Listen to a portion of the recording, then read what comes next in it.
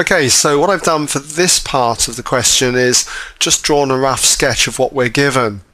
We're given this plane inclined at 20 degrees then to the horizontal, 2 points A and B 50 meters apart, and we've got this particle of mass 30 kilograms which starts at rest at A and then is dragged up the plane by a force parallel to the plane and then comes to rest again at B. And we've got to find out then the work done by that force that's dragging it up the plane against a resistance. Now the plane is rough, so we know that there is friction involved. It opposes motion, so it's going to act down the plane, and I'm going to mark that in. It would normally be mu r, where r is the contact force, the perpendicular contact force. We'll mark that in as r newtons. So the frictional force would be mu r, and we're told that mu is a quarter, so I'm going to write in a quarter r newtons there. We've got the weight of this particle acting downwards, 30g mg, 30g newtons. And then we've got this force that is dragging the particle up the plane from A to B. I'm going to mark that in, say, as P newtons. So what is that work done by this force that's dragging the particle up the plane? Well, that work done, I should say, is going to be equal to the gain in potential energy and plus the work done against the friction here. So when it comes to the gain in gravitational potential energy, we need to work out the height that it's been raised between A and B. We'll mark that in, say, as this height in here. Let's mark it in as in green here, okay? This height here, we'll call it h.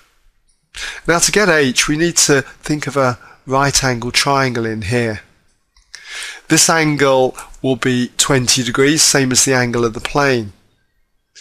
So we can get h by using basic trigonometry. The sine of 20 degrees equals the opposite side, h in this case, divided by the hypotenuse, which is 50. So by basic trigonometry, we then have that the sine of 20 degrees equals h over 50. And if we rearrange this, we end up with that height being 50 sine 20 degrees. I won't work that out, we'll just leave it like that for the time being.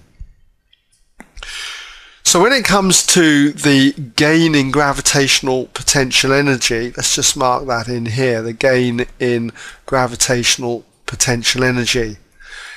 The formula is mgh. So we can substitute our values in there. We've got the mass then, which is 30. We've got g, which is 9.8, and we've now got h. h is 50 sine of 20 degrees. And if we work this out, what we get as an unrounded value is 5027.6961 and so on joules. Okay, so that's the gain in gravitational potential energy. There's also work done then against this frictional force here as we drag the particle up the plane. So the work done against that friction, okay, is going to be equal to 1/4 r, the force here, multiplied by the distance moved. So it's going to be 1/4 r multiplied by that distance of 50. The only problem is we don't know what r is.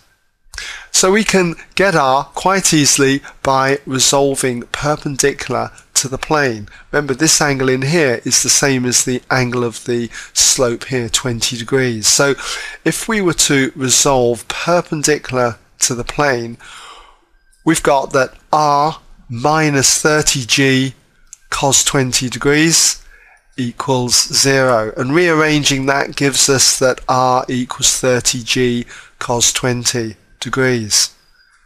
So I can substitute this into this equation up here, and so therefore I've got the work done, let's just put it as WD, against friction is going to equal 1/4 then the coefficient of friction times R, 30G cos 20, and then multiplied by the distance that force travels, which is 50 meters. And if you work that one out, you get 3,453.3703 and so on, and that'll be measured in joules.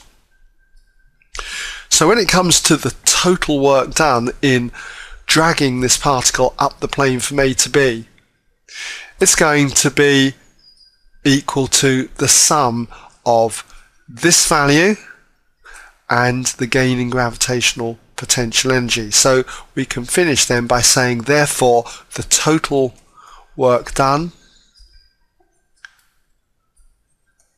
okay, equals, well, we'll start with this value here, 5027.6961 and so on, plus this value up here, 3453.3703 and so on. Just get that squeezed in there. If you work that out, you'll get 8,481.066 and so on. And you can round that to some suitable degree of accuracy, say 3 significant figures, and you got 8,480 joules to 3 significant figures, 3 SF. Okay?